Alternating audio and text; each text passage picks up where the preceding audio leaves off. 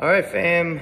We are moving into our hypertrophy programming, right? We're trying to build muscle mass, trying to encourage loss of body fat. It's particularly the case because summer's coming and people are thinking about those things more.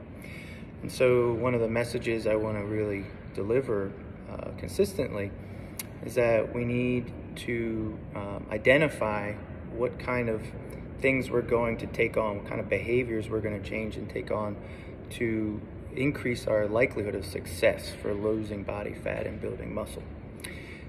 Showing up to the gym and just working out is not going to be sufficient for more intermediate advanced people. We need to pull in other behaviors.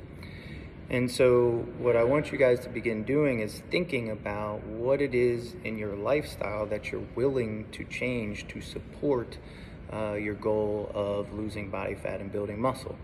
Exercise alone for more experienced people often is not the solution by itself. So you're going to drive to the gym, but then what are you going to do when you're in the gym? And then what are you going to do when you're not in the gym?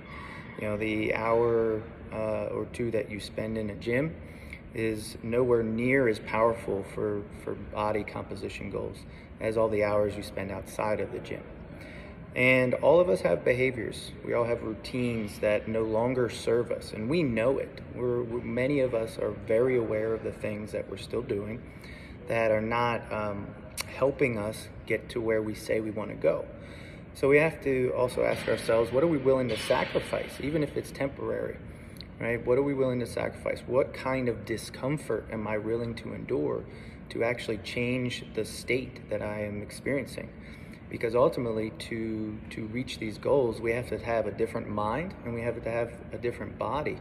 And in order to do that, we have to change a lifestyle, because all of us, our bodies and our minds, are a direct reflection of the life we've been living for years and perhaps decades. And my last piece of advice is make sure that the motivations are high. On a scale of 1 to 10, if you are not motivated to change something, then there's no real point in you taking it on right now. So identify things that are a 7 out of 10 or higher level of motivation for you, and then work with your coaches and your tribe to actually change those things